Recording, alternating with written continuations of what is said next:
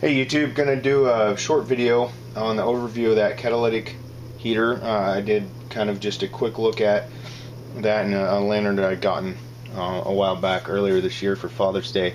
This one's a little more in depth, so for those of you out there who might have one and it's just maybe don't know anything about it.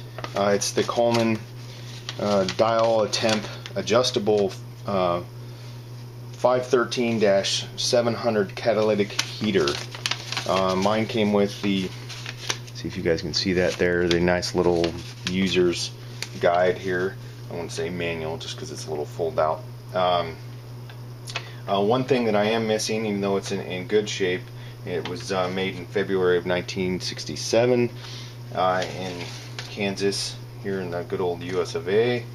And the only thing I'm missing here is they're supposed to come with a little starter squeeze bottle.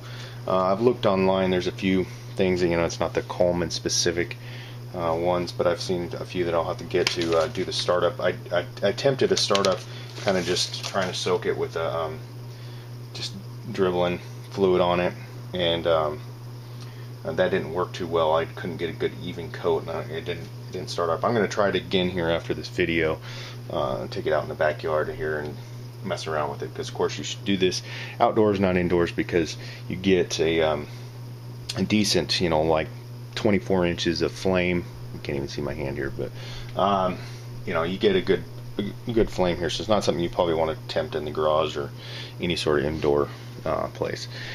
Definitely outdoor activity until you get it started, then you can bring it indoors.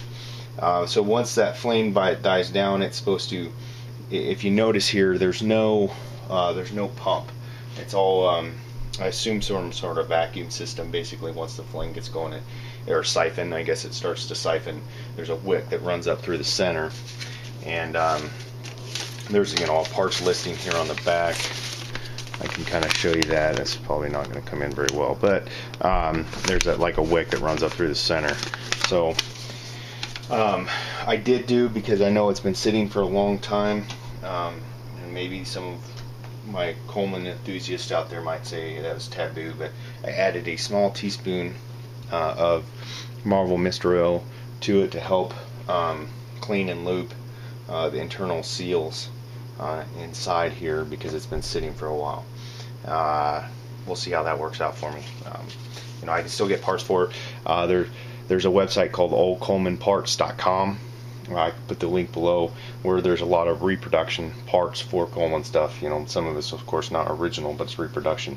So if you've got an old Coleman heater or lantern, stove, you can go on that site, and there's other sites, and find some of the parts you're looking for. If you're lucky, it makes it easy if you got this, because like I said, there's part numbers in here, and you can cross-reference a lot of these parts and find the exact part for your specific model. So once it's lit, you know, it dies back down. If you need to put it out, it's got a little snuffer here. You just slide that over here. That kills it. After it's cooled down, it says that it won't spark a flame, but it highly suggests that that you drain any fuel that you have out of it, which would be kind of a pain. You know, in my application, probably mainly be using it in the garage in the wintertime, not out camping and stuff, because I do have some other heaters that I could use for that. Just because transporting it kind of seems like it might be a little bit of a pain. So that was just the, like I said, the quick overview. There's, you know, high, low, medium settings here on the side, the fill port here on the back. You can't see that, but this drops down.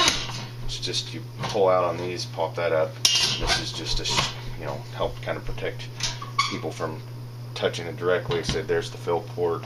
Of course, it always says always use quality Coleman fuel or white gas, and do not use leaded gasoline. It will ruin your heater. Nice little note for you there. So there's just, like I said, another overview. I won't tip it because I got fuel in it. I was going to say the bottom. There's a little bit of rust on the bottom around the where it's stamped in the manufacturing information. I sanded all that out, and I'm going to repaint it just to, you know, because I don't want the tank to rust, and, you know, of course then I'll have a leak. Thanks for watching. It's Nomad76. Alright, after watching a few videos on YouTube, I saw that basically you turn it upside down, until you get this wet spot here. I noticed a few drips leaking out. Instead of using the little squeeze bottle to wet the whole top, which is according to the Coleman instructions, everyone claims that this is actually the better way to get it to light off. So we'll see how this works. Okay, so now fast forward about 5 to 8 minutes here, and I know you guys can't see the flame there, or well, there is no flame now. It's actually burning down inside the matting in here. You know, I was going to do a night shot, but I figured you might be able to see here on the concrete the heat coming off of it. But so just one key tip here. I forgot when I tipped it over, I knocked it down into a low position, so it didn't light the first time. So I had to turn it back upside down one additional time, re-soak kind of a spot right here in the center, and then relight it with it in the high slash start, or start slash high position. And you know, we had a flame for about 2-3 minutes, and then it died down, and now I've got good heat coming off of it. Thanks for watching.